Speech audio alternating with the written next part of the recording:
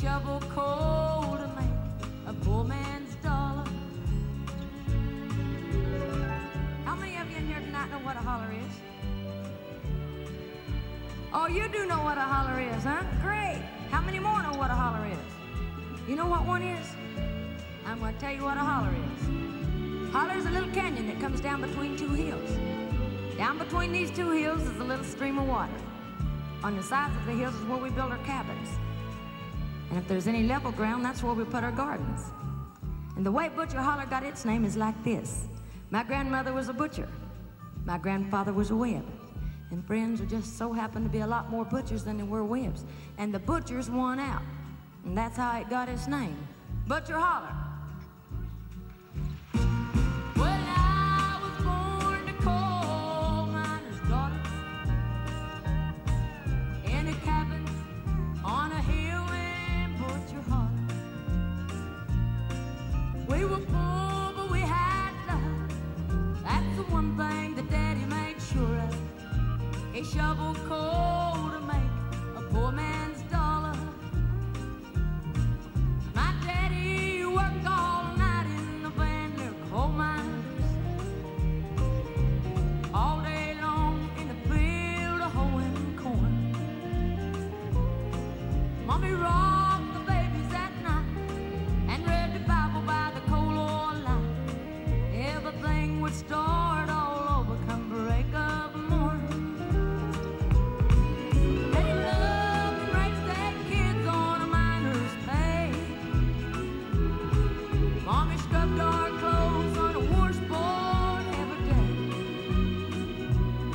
Why, I've seen her fingers bleed to complain there was no need. She'd smile in Mommy's understanding way. In the summertime we didn't have shoes to wear, but in the wintertime we'd all get a brand new pair. From a mail order catalog, money made from selling a hog, Daddy always managed to get the money somewhere. Yeah, I'm proud to be a coal miner's daughter.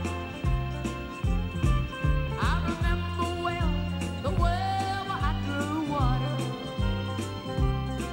The work we done was hard, and I would sleep 'cause we were taught. I never thought of ever leaving Butcher Holler.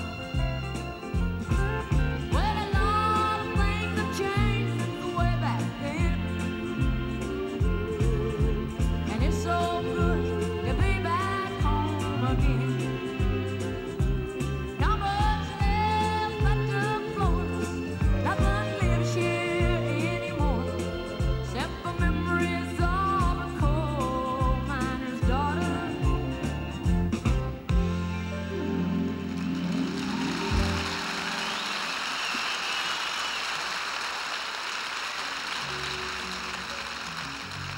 I know every one of you out there tonight feel the same way about your daddy as I did about my daddy. My daddy died in '59. I didn't start singing till '61, so Daddy never did get to hear his coal miner's daughter sing on stage. I know all of you have a lot of memories of your daddy. I got a lot of memories of my daddy too, and I'd like to share just a couple of my memories with you if you don't mind. I'd like to share the one memory that I remember the most and I love the most. Is a memory of in the wintertime when the snow was on the ground. The wind was blowing the snow through the cracks of the house. Daddy had sat in front of the old fireplace and he'd rock 2 and 3 kids at one time.